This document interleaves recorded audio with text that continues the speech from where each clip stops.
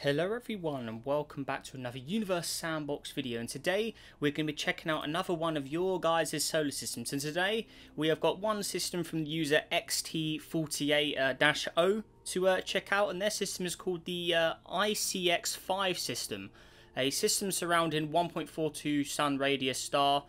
And he says it's my first planet to be one of the mega bandits. He's got one of his first mega bandits in here. Okay, cool. Right, let's see what they have prepared for us then. So here we are. Okay, so this is called the the ICX system. So let's give it a search up. Where are we? There it is. Okay, so the ICX5 system. Okay, right. Hello there. Right. Okay, so what have we got here? Looks like we've got 4 objects. We've got a nice short and sweet system for today. So here it is.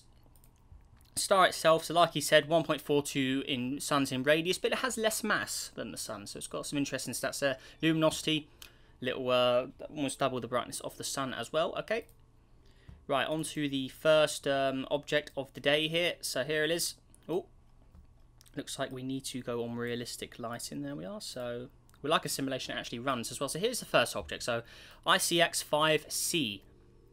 So here it is, got a little bit of a weird glitch there, probably because it's imported from an older version of the game, so we just need to ignore that. So here we have a basic sort of Mercury-like world, obviously barren rock, fairly warm from the temperature of the star. So there's that one.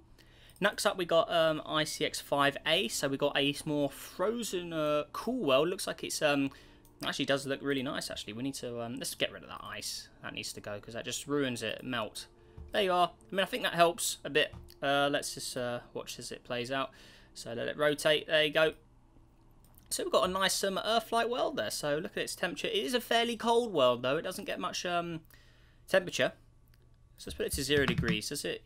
Oh no, it does warm up. Okay. So it just needed the simulation to run a bit. So it does warm up in temperature. Let's see what sort of stats this thing's given us. So 92 and 9.93. It probably just needs the temperature to rise a bit. Let's just let the simulation play out for a bit. Let the planet sort itself out. Because this in theory should increase. I hope. I mean, yeah, just needs a bit of temperature, so we'll let it run.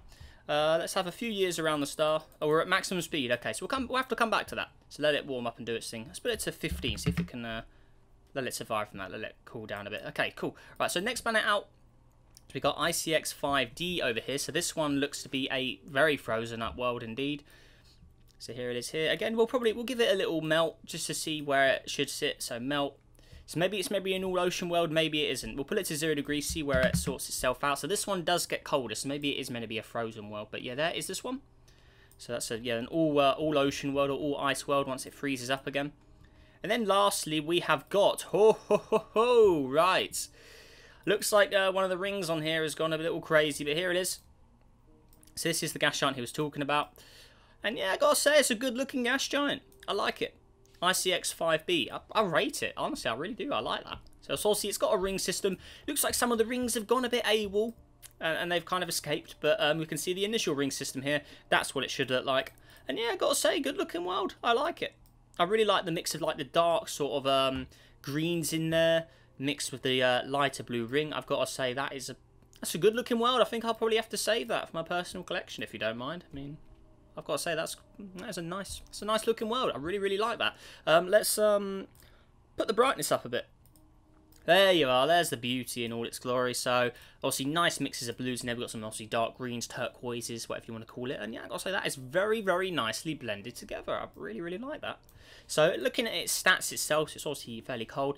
27 masses of Earth radius wise. Let's see here. So 49,000. So that should pull it roughly Neptune sized.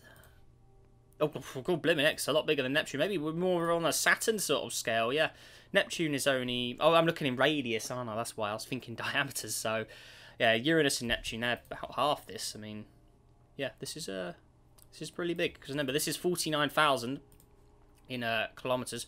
Obviously, if you half that, you get about 25, which is roughly what Neptune and Uranus are. So. Yeah, this thing's it's pretty big, and yeah, it's a great looking world. So yeah, there we are. But what we'll do is remove the rings just to get a look of it without the rings. Let the simulation play a bit. So now let's actually go ahead and look at the other planets in the inner system. Let's just see how those planets sort themselves out after time. So what about this world here? Does this world get any?